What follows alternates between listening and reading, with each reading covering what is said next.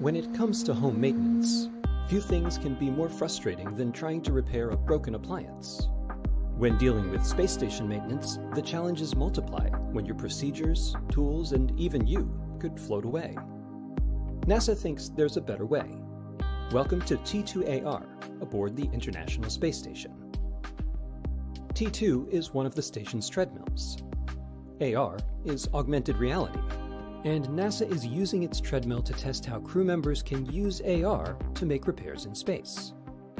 Now, crew members are trying out a system that allows them to speak or gesture to launch the operational apps needed to assist in routine maintenance on the treadmill.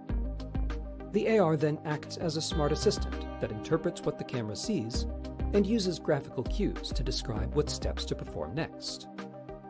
T2Ar will be tested during 9 sessions to demonstrate the viability of the technology and collect valuable lessons on its sustainability for similar inspection and maintenance tasks.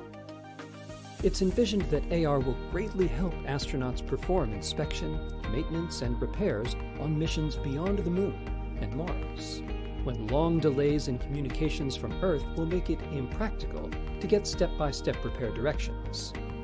So throw away the PDF menu. In the future, you may be using AR to help fix that broken appliance.